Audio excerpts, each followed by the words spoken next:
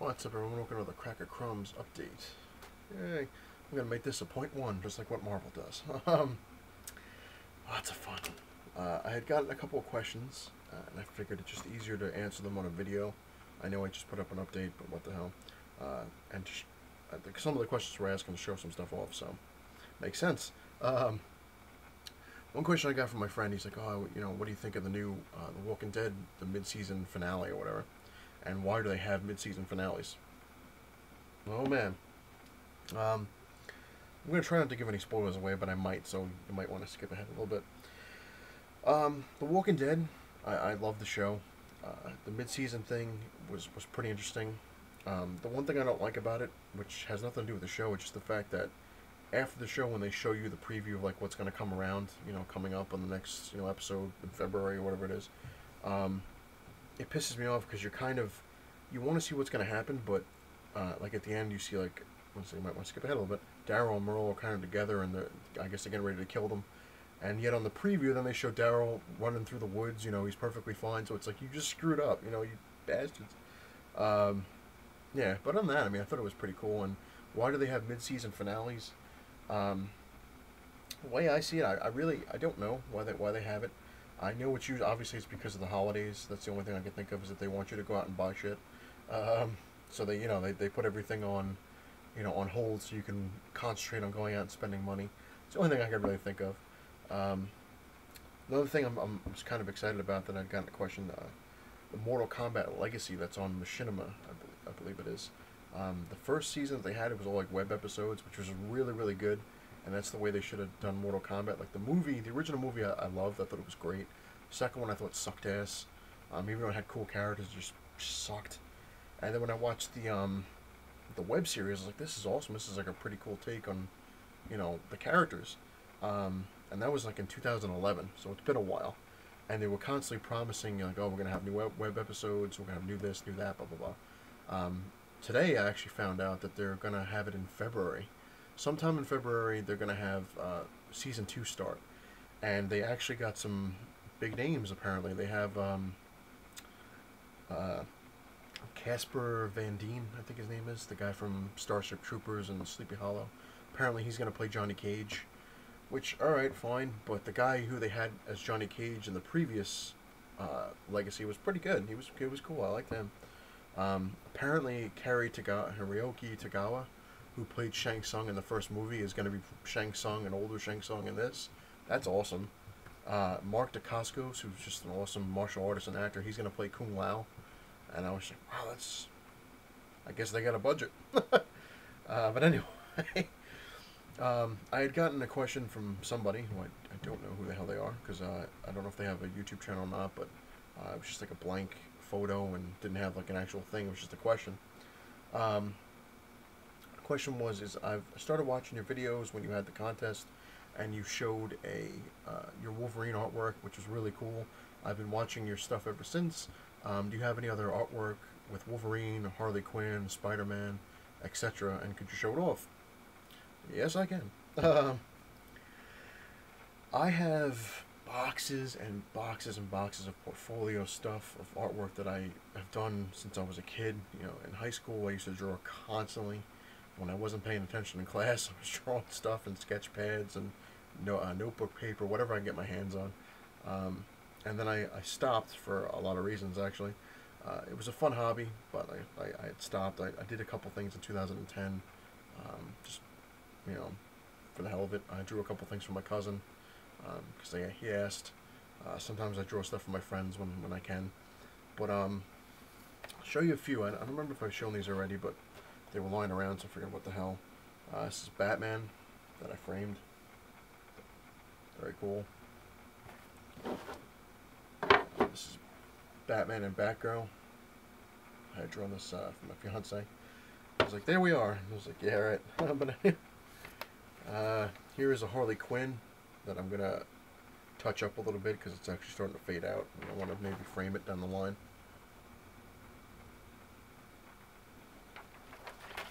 This is one that friends of mine and even family members are just constantly after me for because they love it. And I'm not going to lie, this took a really, really long time to do.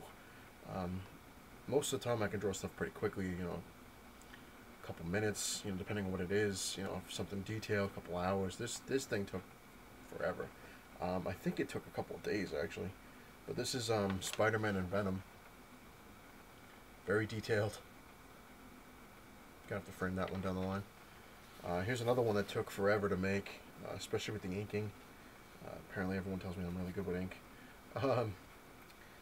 But this is actually one of my favorites, and I actually do have to frame it down the line. This is Wolverine in his brown costume in the woods from the Spider-Man comic. It's pretty much where I got the idea. I think it was like Spider-Man number 10 or something like that, where he's with Wolverine. Well, Wolverine's with Spider-Man and Wendigo.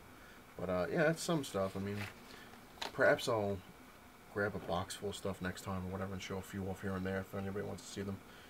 Let me know. Moving on to somewhat of a debate, I guess would be the thing. I guess it's a debate. I'm a huge Spider-Man fan. He's basically my favorite Marvel superhero. Tim and Wolverine have always been tied, but you know, Spider-Man's usually right above Wolverine. I've always liked Spider-Man more because I related to him more, I guess.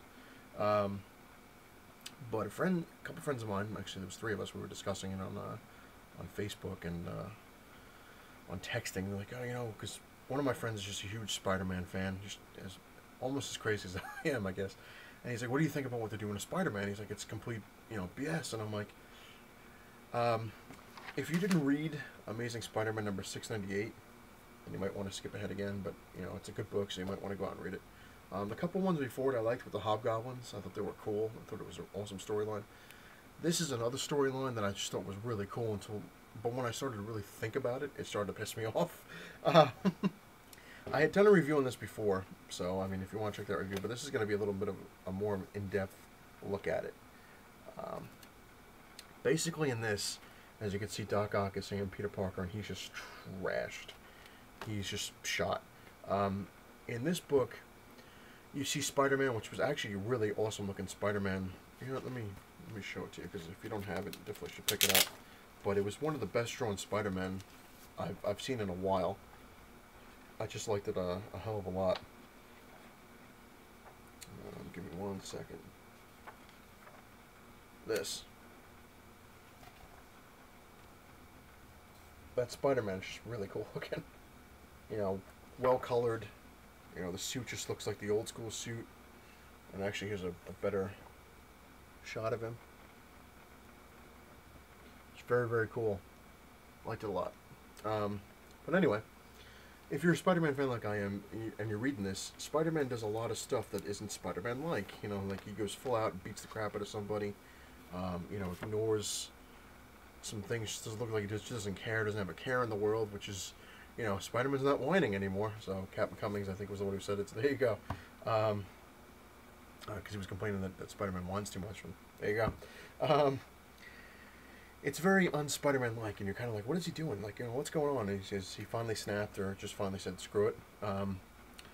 Then later on in the book, you see Captain America sends him a message saying you have to get to this prison. You know, Doc Ock is pretty much on his way out, and we think he knows that you're Peter Parker. You know, you got to get here and talk to him. So at the end of the thing, you see Spider-Man go to Doc Ock, and Doc Ock is just, like I said, he's just trash. Like, he's on his way out. Like, he's basically about ready to die.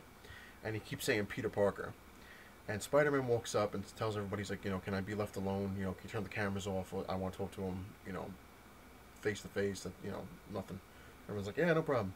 Everybody leaves, cameras turn off, whatever it is, and he keeps saying Peter Parker, and Spider-Man takes off his mask and says, yeah. And Doc Ock goes, no. He's like, I'm Peter Parker. And Spider-Man kind of leans in and goes, yeah, you are Peter Parker. He's, but now you're Doc Ock. So you find out that they switched minds or whatever it is they did. So Doc Ock's mind is in Peter Parker's body. And vice versa. And the whole thing is like, you know, he's like, yeah, and Spider-Man's kind of like, who's now Doc Ock's like, I'm going to do everything that you could have done but didn't do. And, you know, I'm going to be the better Spider-Man. And, you know, I love life and blah, blah, blah. Interesting story. I'm looking forward to see what they're gonna do with it.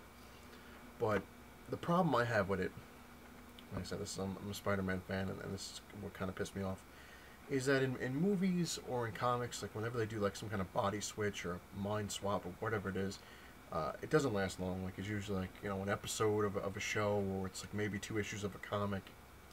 This looks like it's going to go for keeps, because now if you look at Superior Spider-Man, which comes out in a month or so, whatever it is, from what it looks like, that's Doc Ock still.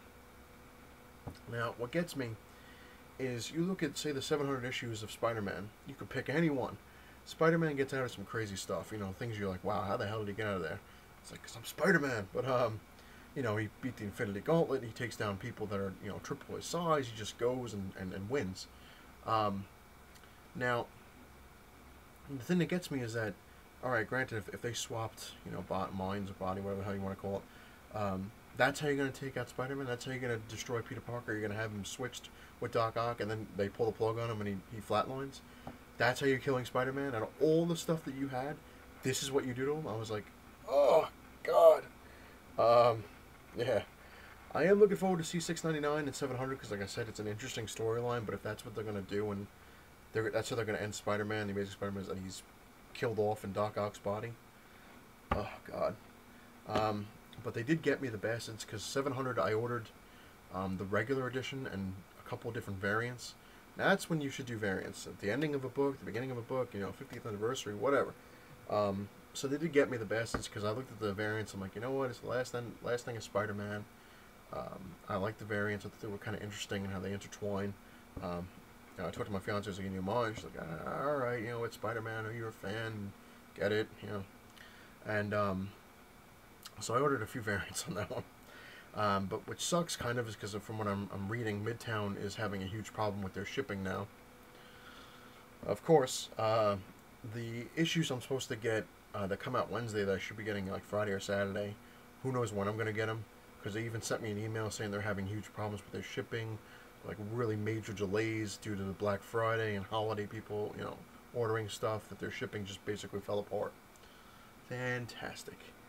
So, I mean, I definitely did one hell of an advance order on 700 and Superior Spider-Man and stuff like that, but who knows when I'll get any of this stuff. Anyway, another thing that I was quite interested with, and it's kind of funny. Well, not really funny, but what the hell. I had shown this off before. It's basically a list of pretty much every Amazing Spider-Man title that I'm missing from, I'm going to say from 340 and up, because I have everything from 298 to 340, which a couple of them I got to double check, because I think I have 340, 41. But that's pretty much my project now. I'm going through all my Spider-Man just to double check, make sure that everything on here is accurate, and I'm not, I'm not going to go to the store and say, oh, I need Amazing Spider-Man 433, pick it up, and then come home like, crap, I have it already. So, yeah. And me being a sick individual, I have a notepad, which I divided. One section is all the comics that I want on each particular person, like Captain America, Spider-Man, Wolverine, blah, blah, blah. All the ones that I want. Then towards the end of that is the ones that I have. And then I have, what the hell was it? Just like redoing some things, like, how much prices on certain things, whole big mess. I got to redo it anyway, because it's just a mess. My fiance was looking at it, she's like, what is this? I'm like, these are all the Spider-Man titles I believe I'm missing from a certain point over. And she's like, Jesus.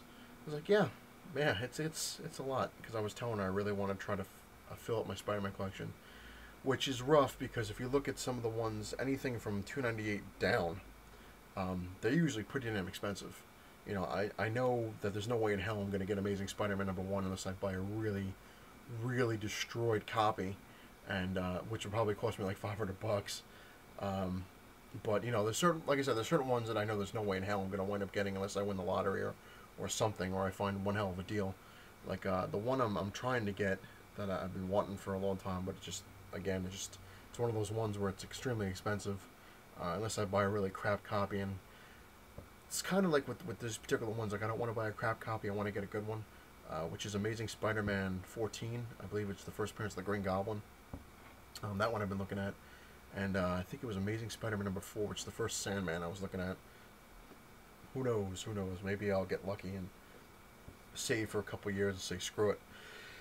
But the other ones, like I said, from 298 up, I can kind of afford here and there, But one of the good things I had found, I was looking through some comic book stores, and I gotta wait a week or two. Hopefully they'll still have them. And I found, 50-cent bin, there was quite a few Amazing Spider-Man 400s, a couple issues of 400, like, 410, 415, stuff like that are on my list that were in the 50-cent bin. I found a couple ones that were in the 500s that were 87 cents to $1, you know, give or take. So I'm like, my only concern is that some of them are in good to very fine condition, give or take. And I'm looking at them like, oh, you know, like I'm paying 50 cents for, you know, say Amazing Spider-Man 410 or whatever, you know, just an example. And the collector in me is like, nah, you should get a better copy, you know, spend a little more money. And I'm like, shut up, I want to fill my thing, you know. Oh, well, what if it's worth money? So I guess we'll have to wait and see. But anyway, this update, point 1, is long enough as it is, and I hope I answered a few questions. If you have any questions, comments, concerns, whatever, you know, throw them out there. Ask me whatever you want. I don't mind making videos. I don't mind answering, you know, replies, stuff like that. I actually love doing it. It gives me something to do. It's fun. But if you have any, I'd love to see any kind of debates that you got. Like, you know, like we had the huge debate with the black suit for Spider-Man. I love getting into that stuff. It's fun. So if you have any of those, by all means, throw them my way. I love that stuff. Check out Dynamic Comic Book Duo, because they have some pretty kick-ass contests going on, which is a lot of fun. They always have good stuff and good videos. They make me laugh. And I gotta stop procrastinating and make my damn shout-out video and thank you video. But I'm working on it. I'm chopping things down. I have been working on my intros, which is pretty cool. I'm going to keep the intro that I've shown with the Wolverine. I'm going to keep that for my cracka show, which I know it's very confusing because people just watching like, what are you talking about? This is cracka. There's cracka and there's cracka crumbs, which crumbs has always been like an update, which, you know, something that I remember to do or something that I was asked or something like that, whereas cracka is a specific episode based on a certain thing. So I'm going to keep the intro for that, and I've been working on a new intro for Crumbs, which is my update channel. I just got to tweak it a little bit more because I don't want it as long as it is. Like, I got it down to about a minute, but I want to get a little less than a minute, so, you know, it makes more sense. But anyway, my list is growing. It's growing, but I'm checking off bit by bit. So eventually I'll have my intros done. Eventually I will have my shout-out video where I'll thank everybody that's on my that have subscribed to me, and of course I've been getting better. I'm watching, trying to watch as many videos as I can of everybody's. I've been slacking. You know, I've just been also busy with other stuff, so I'm like, oh crap, you know, I go to look at one video and there's like 5 others already. I'm like, but anyway, no excuses. Anyway, if you like what you see, please hit the like button. If you like what you see, hit the subscribe button. And as I start to love my new ending catchphrase, it's not the size of your man cave that matters, it's what you have in it.